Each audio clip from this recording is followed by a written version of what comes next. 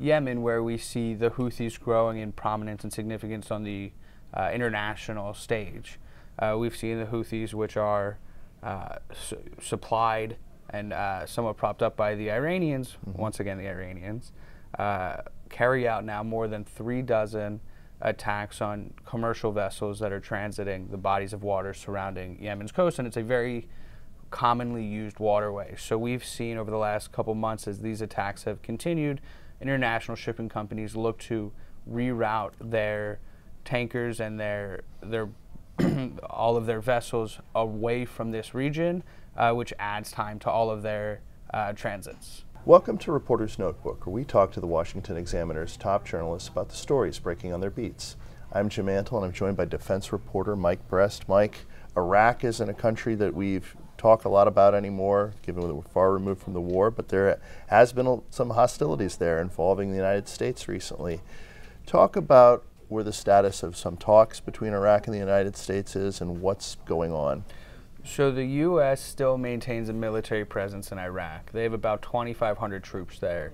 They've been there now for about 10 years, and at the time that this agreement started, they were dealing with the height of ISIS. Right. And so ISIS for 7 years now has not had any strong territorial holds, but the U.S.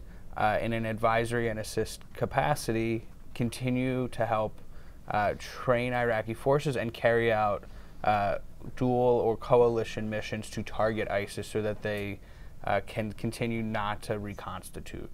Now we've seen over the last several months some small victories for ISIS and some of their offshoots in other parts of the Middle East. But so the U.S. has this presence there that is focused on the lasting defeat of ISIS. Back in August, the U.S. or the Pentagon and the Iraqi government agreed to sometime in the future revisit what their military relationship looks like, and essentially evaluate whether or not the U.S. presence and their advisory and assist capacity is still necessary, or whether that should shift in some capacity. We found out this week that those talks will be coming up in the next coming days.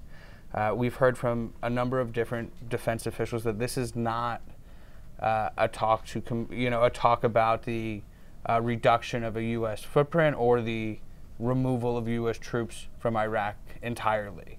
That being said, it comes at a very tenuous time in the U.S.-Iraqi relationship, because there are Iranian-backed militias in Iraq and in Syria that have carried out now more than 150 attacks on U.S. troops and U.S. bases in Iraq and Syria. And so these attacks are largely don't hurt anyone. However, since they've carried out 150, we have seen service members hurt. And so there was a big attack last week. 4 U.S. service members were diagnosed with what they call as TBI, or concussions or head injuries, though they've all since returned to duty.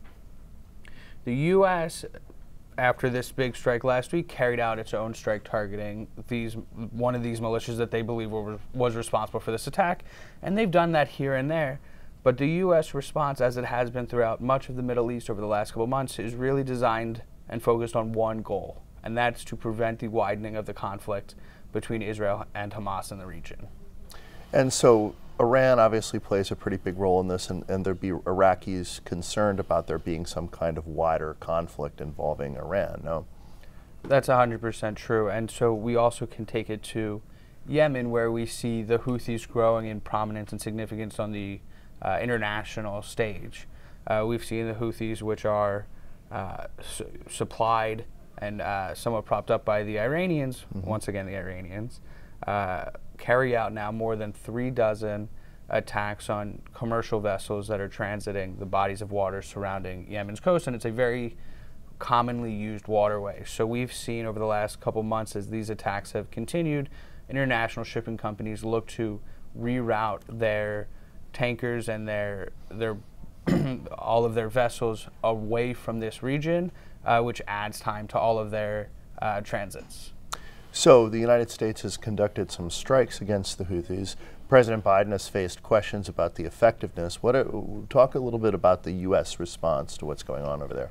So the U.S. says they are doing this to defend the right of these companies to use this waterway, this international waterway.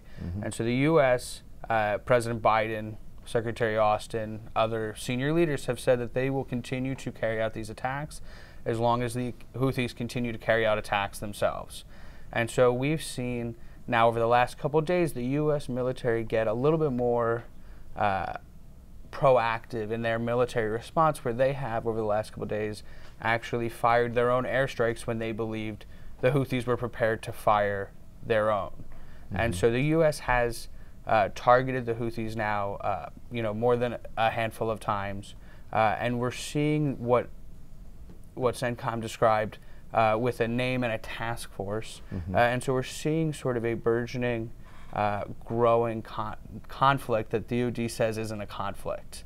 Yet we're seeing the U.S. and the Houthis engage in back and forth attacks. Thank you, Mike. You can read Mike and the rest of our national security team's coverage at washingtonexaminer.com.